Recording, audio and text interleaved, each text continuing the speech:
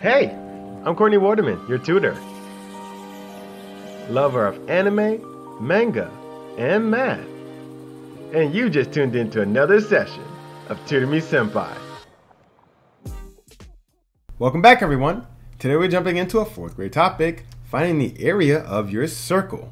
Now, if you're new to my channel, I'll be putting time codes in for this video in the description box below. So use it to skip ahead to whatever part of the video you think is most interesting.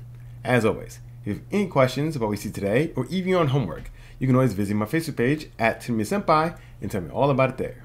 This video is only going to have 2 parts, so leave a like, smash the subscribe button, and let's get started. Unlike our straight edge shapes, we're not going to be using side, length, width, height, base to find our area for our circle. Instead, we're going to have R, D, and pi. R, D, and pi. Now, pi is a very special number. It's a constant number, but it's a very special number. I'm not going to go into it too much, but I will let you know that pi is simply the ratio between a circle's circumference and its diameter. It's the ratio between a circle's circumference and its diameter. We'll talk a little bit more about it later, but once again, we're not going to get into everything you're ever going to need to know about pi. It's a very special number. But what is a diameter? If it's the ratio between the circumference and the diameter, what's the diameter? Well, your diameter is going to be pretty much the distance. Let's say we have a circle here. It's going to be pretty much the distance between 2 points on your circle that goes directly through the center of your circle. So you can think of it as a line segment that connects 2 points on your circle, but it has to go through the middle of your circle. That's your diameter. So what's your radius? Well, your radius is going to be exactly half of your diameter. So that right there is your radius. That right there is your radius. So you can think of your radius as the line segment that goes from the center to any point on your circle. It's always going to be half of the diameter. And one cool thing about your diameters and your radius is it doesn't matter how you draw your diameter or your radius. It's never going to change its value. So these 2 points over here will have the same diameter as those 2 points, as these 2 points, as long as you're going through the center of your circle and you have your line segment with these 2 points, it's always going to be the same diameter for your circle. Thus, you're always going to have the same radius for your circle. The values never change for your particular circle. So that's your radius and your diameter, but let's jump back into this special number pi. What is pi? We said it's a constant, and although it's special, it should have a value.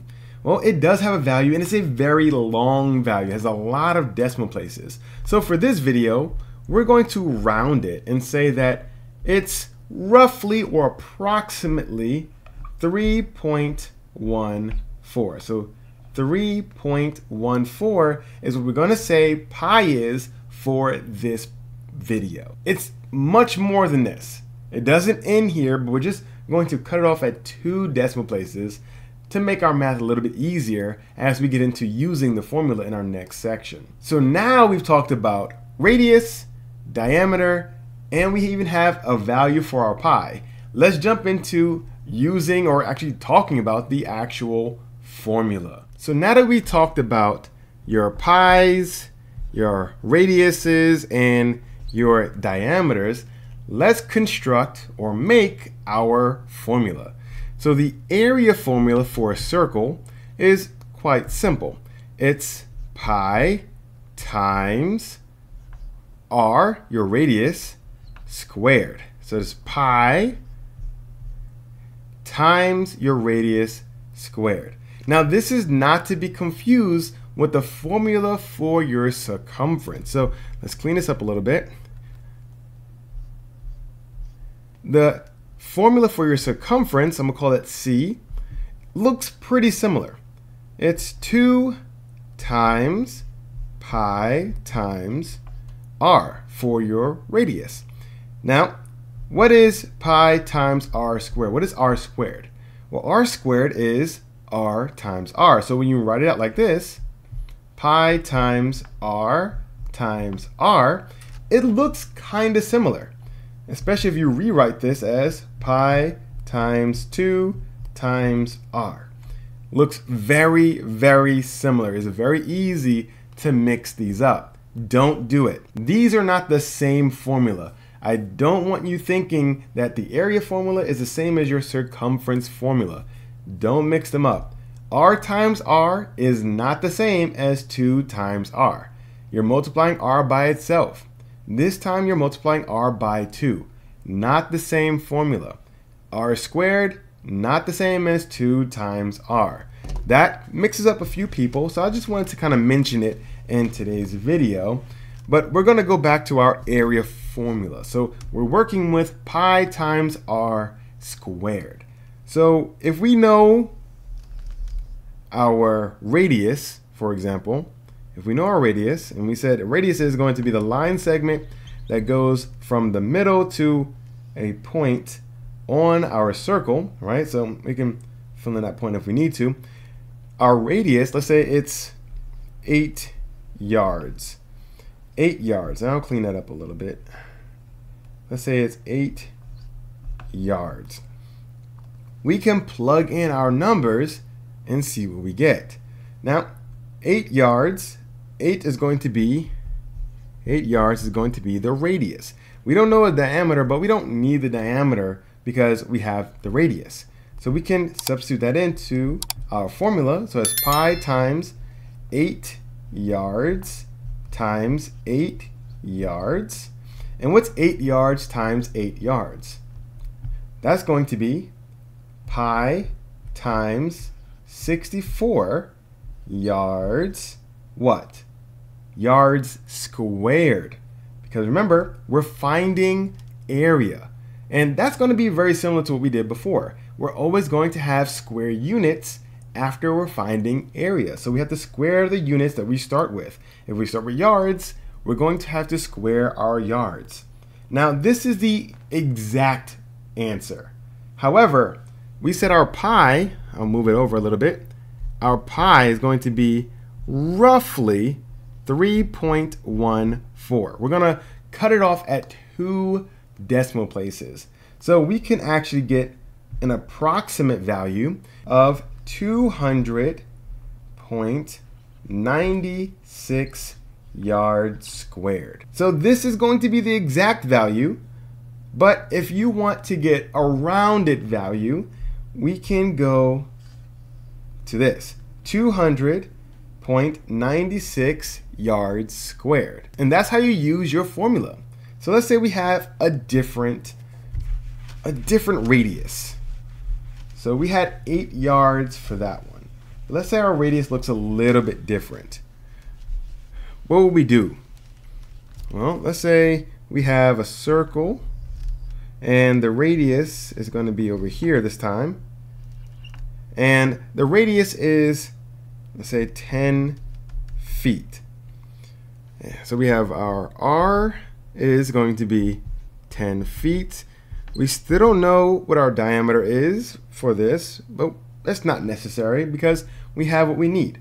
We can plug everything in again. So there's going to be pi times 10 feet times 10 feet.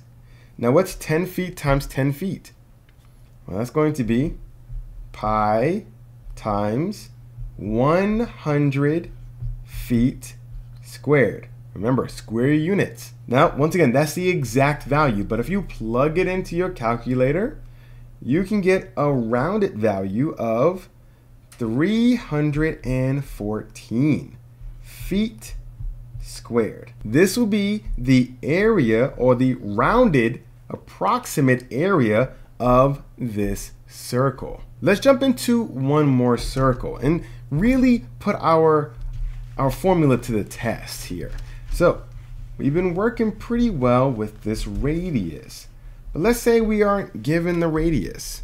Instead of the radius, let's say we have this circle.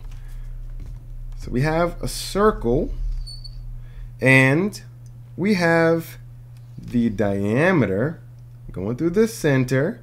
So we know it's the diameter. And the diameter is 18 inches. So the whole diameter is 18 inches. 18 inches. What do we do in order to find the area for this circle? This area formula doesn't have diameter. Well, what is diameter and how does it relate to the radius? Remember, your diameter is going to be double your radius, or your radius is half your diameter. So if we know the diameter is going to be 18 inches, our radius should be half of that. 9 inches. Half of 18 is 9. So now we know our radius, we can plug that in. And we do the same thing we've been doing. Pi times, not the diameter, we're plugging radius. 9 inches times 9 inches. That's going to be pi times 81 inches squared. Don't forget your square units. This is the actual exact value, but let's say we want to round it. So an approximate value. If you plug that into your calculator, you're going to get 254.34 inches squared. This is the approximate value for the area of this circle. And notice we didn't have our radius to begin with. We had diameter, but we still found our area because we know that the radius is just half of the diameter. So I hope you were able to follow along with today's video, and I hope you now know how to find the area for your circle. However, if you have any questions about what we said today, or even on homework, remember to visit me on my Facebook page, Tutor Me Sempai, and tell me all about it there.